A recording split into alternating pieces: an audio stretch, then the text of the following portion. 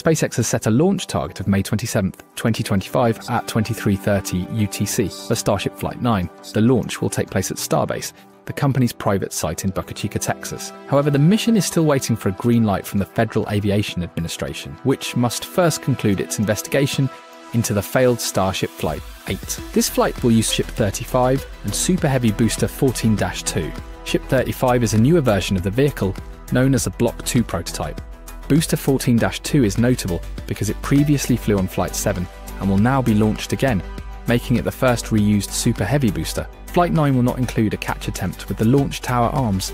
Instead, Booster 14-2 will attempt a controlled descent and soft splashdown in the Gulf of Mexico. Ship 35 will continue into orbit, re-enter Earth's atmosphere, and aim for a water landing in the Indian Ocean. Starship has flown before, but none of those tests combined orbital insertion, full re-entry, and controlled recovery of both stages. If successful, Flight 9 will prove the system can work from start to finish. The booster will use 33 Raptor engines, with 29 of them having flown before. The Raptor 3 engine is a key upgrade.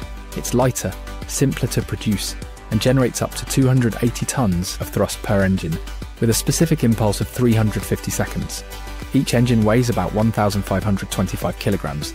Ship 35 has 6 Raptor engines, 3 designed for sea-level operations, and 3 vacuum-optimized for use in space.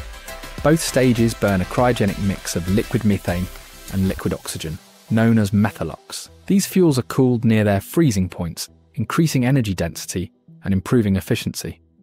Thermal protection is another key area of testing.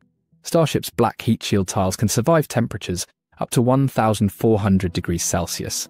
Flight 9 will include experiments using fewer tiles, experimental active cooled systems, and possibly ablative materials, all aimed at improving reusability while saving weight. The flight profile starts with liftoff from Starbase, Texas.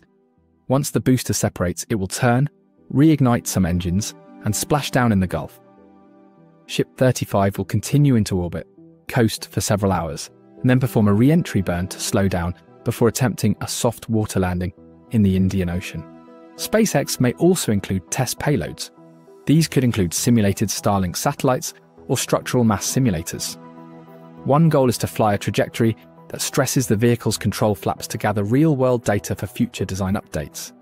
Flight 9 is also a test of durability. Reusing Booster 14-2 checks whether the hardware can withstand stress from multiple missions. Even though the booster won't be recovered for reuse this time, bringing it down softly allows SpaceX to inspect its performance and tweak future designs. The new heat shield materials and experimental designs on Ship 35 help SpaceX figure out what works best. Some tests will stress the vehicle in ways it hasn't been tested before, especially on re-entry. These real-world trials are the only way to validate systems before using them on operational missions. SpaceX still needs regulatory approval before it can fly. The FAA is reviewing what went wrong in Flight 8 before giving permission for this next test. Until that process ends, the May 27th date is a target, not a guarantee.